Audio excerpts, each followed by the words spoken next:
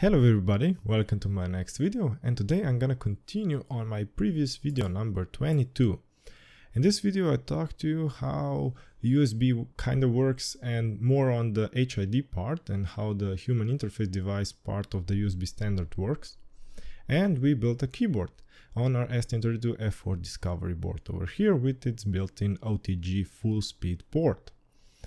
It's all fine, everything worked, but there was a little problem that got really annoying, and it's not just me and probably more than just the people who maybe didn't comment but felt the same. This one over here and this one over here, that every time you change something in the cube configuration, those settings that we'd applied in order for our board to act as a keyboard got reset. And this is not good, especially when you're developing or just changing one thing in the cube, because that's what it's used for. Then you just have to change those USB parts all over again. Even if you're done with USB and working on other stuff, well, good luck. And today I want to show you how to easily do it without those problems and have everything working no matter how many times you change the cube MX, and no problems. And I'm also gonna update a few libraries. If we go to the link that I provide in every video, to my GitHub link, you can see that these two files that I've provided, I have opened them over here. These are the USB HID keyboard C and H files.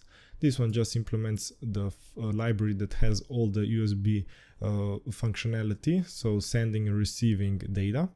And this one has the functions. I've provided a send character function and a send string, which is just repeating the keyboard send character over the whole string. I want to update this one because this one does not include numbers, and it also doesn't include a bit more this special character, so I wanted to change it a little bit to be a bit more modular, although this is just a simple explanation. And also this is gonna be working with the new library, so I'm gonna put a few defines in here as well. So let's go to our project and I'm gonna show you how to do that. So over here I have my project which is working right now, and because you're probably wanting a demonstration so you actually know what we're gonna be building, when I click the button, oh, well, it recognizes it at multiple presses. Let's see, one. Okay, so it just writes I ate 10 potatoes, but it just changed the T, A and S with special characters, and also added a little bit of numbers so I could test my code for lower and upper case letters and numbers and the special characters that I've implemented. So this is what this code will be doing. In this case I'm doing it with a button on the board triggering an interrupt, which just triggers that special function. So let me show you right that. Let's go straight to the point. I have a blank CPU over here, just the clock configured over here. So for the max 168 MHz, and because I have enabled the USB peripheral, it's configured the PLL in such way that it's 48 MHz for the USB clock. To do that, you just go into the connectivity and enable the USB OTG FS as a device only, and you can leave all this stock. Then to ease our coding, you use the middlewares for the USB device, and instead of using the human interface device class, we're going to be using the custom human interface device class.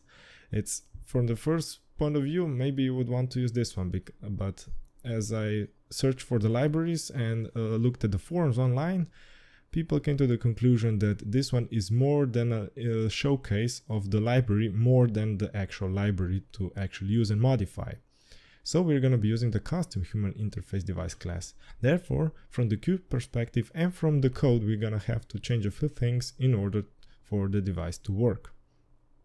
So for the first one, we have a few parameters over here.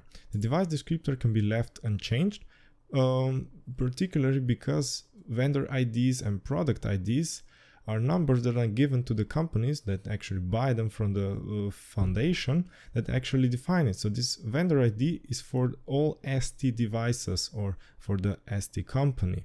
And this PID is an internal number defining the device of the ST. So this is a great way that computers find drivers. So you might not want to mess with this, and also the strings for the device manufacturers like over here. But this one, the product string, I just modified to potato farm, and I can confirm on Windows it recognizes the device when it's plugged in as a potato farm, so it actually works. The parameters is the one that I'm gonna be changing. So all of these three can be changed, but this thing can be left default. So we have a custom HID FSB interval. We have a USBD custom HID report description size, and we have USBD custom HID output buffer size. So all of these settings can be familiar if you watch the previous video, maybe not so the B interval. So let's see how we can go to those. I told you that there are two PDFs that are provided by USB HID Foundation and also a software. So let's go first to this one. So this is the HID kind of the general one that is talking about the HID, and on page 76 this is version 1.11. It's as an example for USB descriptors for HID devices. Okay, so this is the descriptor. So this is the first part the device introduces to the computer. And these are all the settings that are implemented inside the descriptor in a few different sections. And if you go a bit to the last part of the section, we here have the B interval. So this is the last interval. So it says interval for polling endpoint of data transfer in milliseconds. I'm not really that fluent in USB, and I'm not really an expert in this field. So the best way is to use the sample value, which is X0A, which is larger than usual ST settings, which is X5 or X10, but I'm going to be using X0A. This is going to be a good one. The next one is the report descriptor. So this is the one that we have configured by using a special software provided by the HID from the USB Foundation. It ran on Windows, but it also runs on Wine. So if you have Wine installed on your Linux, then it will run. In this software, you just chose keyboard, and it exported a different, like something like this, the report descriptor. So this is the whole descriptor of size 63.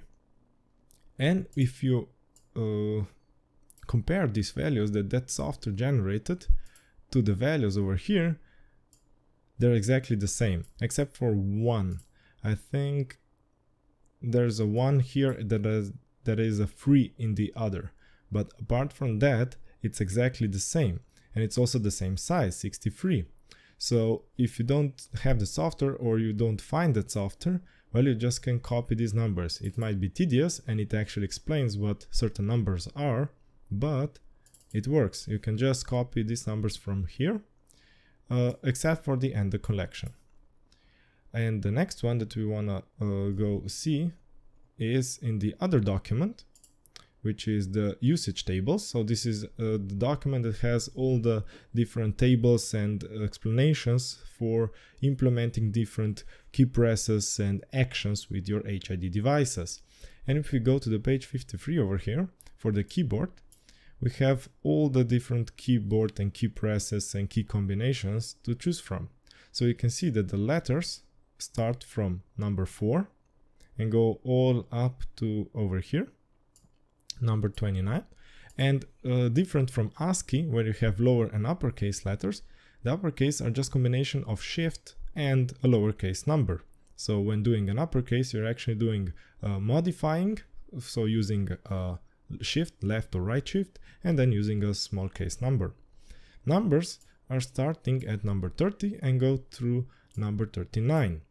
But unlike ASCII, where it starts with 0 and then 1, 2, 3, 4, on keyboard, if you look at your keyboard, it starts at 1 and ends at 0, and it's exactly the same over here.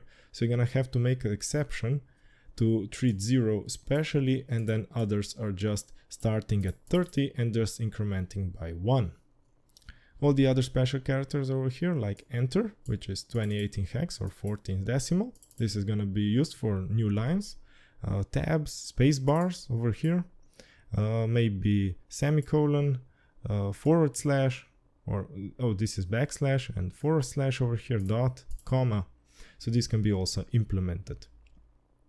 So let's go into our actual software now that we have described everything that we need to change, and we will return to these settings over here. or you can just plug in this number for the custom B interval for 0A in hex. So this is the one that we saw in the where is it document, this one.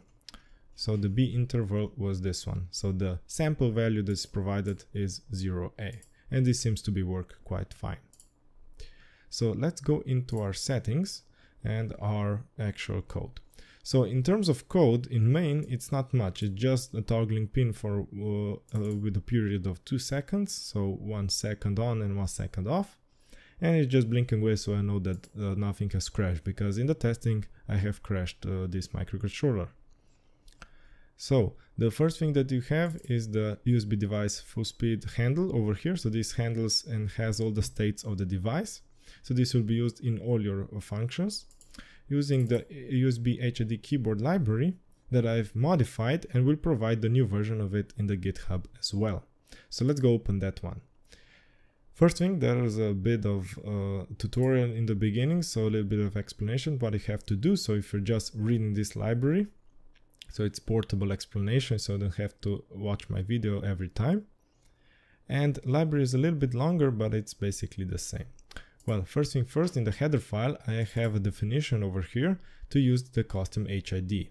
If you just comment this one out, it will use the USB-D HID library, so this is the first choice in the cube. But because we're using custom, it highlights this one and includes the USB-D custom HID IF or interface. I also added a bit of modifiers, so you can just use them on the fly. They're defined over here, and those special characters like space, dot, new line, slash, backslash, comma, like exclamation point or at. They're a combination of shift and these letters over here and numbers. So those are gonna be special numbers defined somewhere else.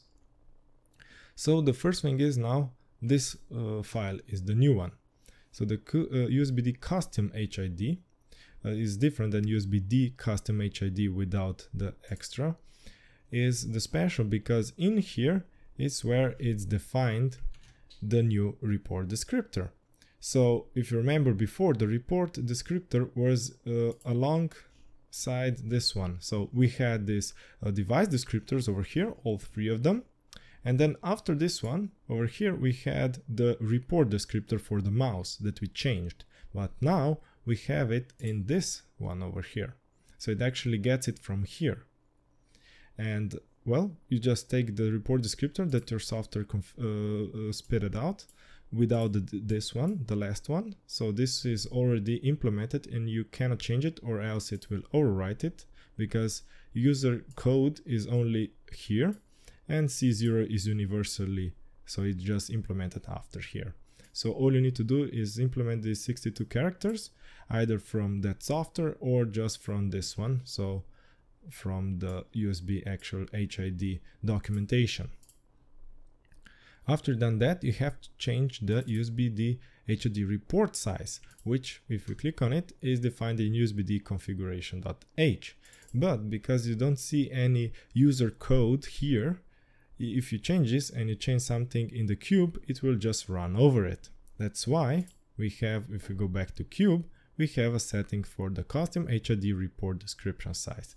So we just change it to match the actual report descriptor that we have, which is 63 long.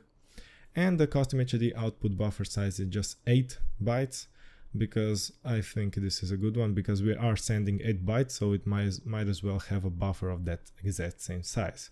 And that is all for the cube. That is just why we had the back and forth between the cube and the code. So you just understand why we have to change this here, because if we were to change this over here, it would just run over with the default value in the cube. So we have the report descriptor over here. In between the user code begins 0, we have our report descriptor and the output buffer size defined in the cube, which means that every time you make a change in cube, it doesn't affect these changes. Whereas before, in the normal HID mode, we had to reapply it over and over again. So this is it. So this is the configuration for your keyboard, and it's easy as that. Now, how to use it? Well, we started with my new library over here, and let's show you how it works. So this is a little bit of tutorial in the beginning, and next part is the same. But now I have a special function to converting a character to the code, or USB character. It's like ASCII but USB, so we just saw this in the second documentation over here. So regarding letters go from number 4 onwards, and also ASCII letters go from first letter of the alphabet to the last one. So we can correlate them and just calculate the difference between the USB order and the ASCII order. So we go back to the library. If it's a lowercase or uppercase, so firstly we check if the character is a lowercase. If it's so, the modifier, which is the key press for the shifts and alts and controls, is 0 because there's no modifier needed. And the actual character to be sent is an A, starting at A, which is a number 4. So let's just copy that one. So A starts over here. Let me zoom in. So A starts on number 4, and then the difference between our character and the first ASCII value of A. So if our character is A, this difference is 0, so the number 4 gets printed, or a small letter A. If B is larger than A, therefore this will be 1, this will be 5, and 5 is keyboard press of B. If it's a large, large letter, then the modifier, we have to use the left shift. In my case I use left shift, but you could use the right shift. I just want to be consistent with my previous video. And everything exactly the same.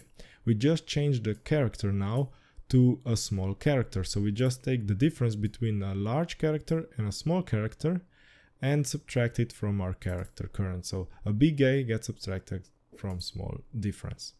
And then this part is exactly the same as here.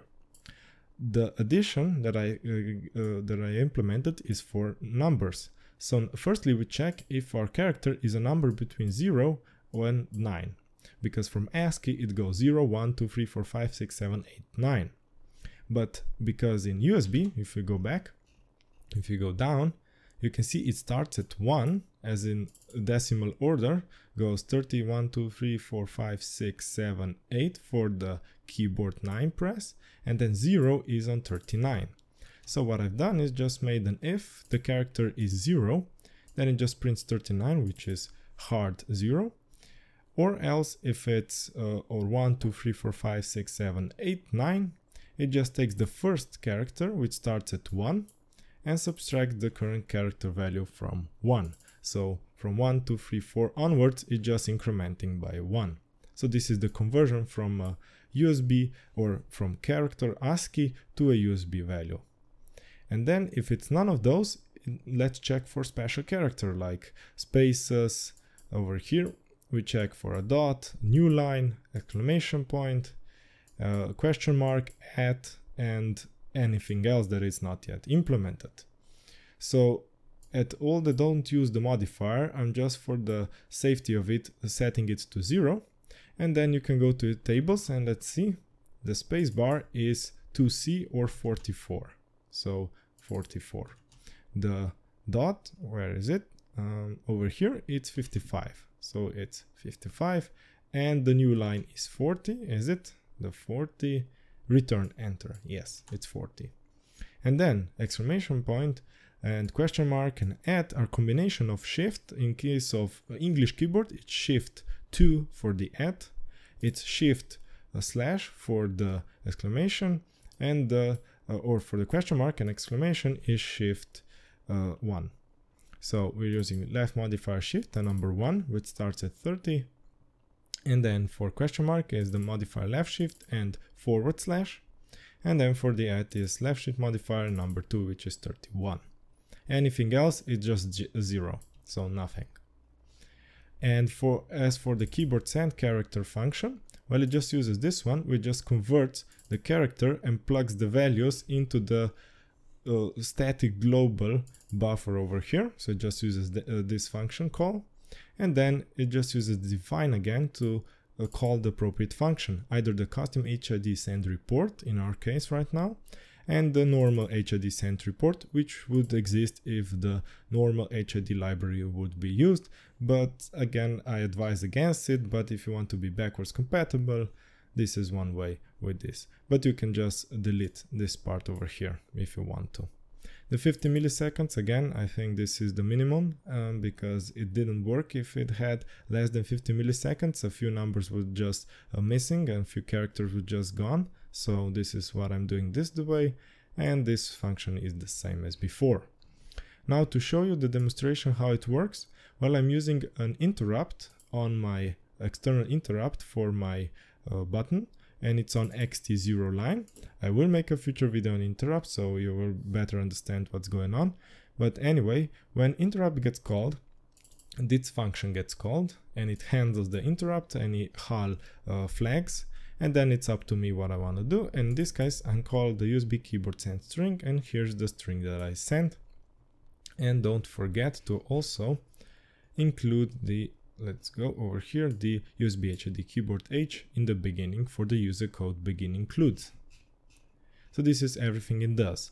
If you're doing exactly the same as me for this demonstration, having that part on the xt0, go into your NVIC settings. I'm gonna again explain later, but in NVIC you have all the interrupts, and here you can see the xt line 0 interrupt, and I've just changed its priority to something in the middle of maximum. Oops, 6 over here. That's because the USB has also an interrupt, because every time the data comes in from the USB peripheral, it has to create an interrupt in order to deal with the data fast enough. So it just deals with the data as the computer sends, because if you remember from the previous video, I explained that USB just pings the devices, are you there, are you there, are you there? So it has to respond straight away. So that's why it has an interrupt. And it's really important to have the interrupt with the highest priority, which is in this case the lowest number. If we were to have the button at also priority 0, it might preempt our actual USB communication, and which would mean it would crash. And the devices, I found out that my device would crash and the computer just lost the contact with the device. And that's why you have to increment or lower the status of the any interrupt that you have, so the USB just works. So this is if you're doing it the same as me, or just make a little if and reading the state of this button is the same. So this is everything that I wanted to show you today. So this is a simple way to implement the keyboard or any HID device. You just have to know that you have to implement your custom report descriptor over here, plug in the appropriate values in the actual USB device middlewares over here. So your bind interval, if you really have to have it specific, and especially the custom HID report size, which has to be the same size as the actual report over here, unless the debugger or the compiler actually will warn you that the size is not the same. And that's it. Then you just use the appropriate function like the send report to send your report. It's 8 bytes long, and the byte 0 is for the actual modifier, and the byte 2 is for the character, and that's it. That's everything you need to know. So that's it for today. Thank you for watching, and I'll see you next time. Bye.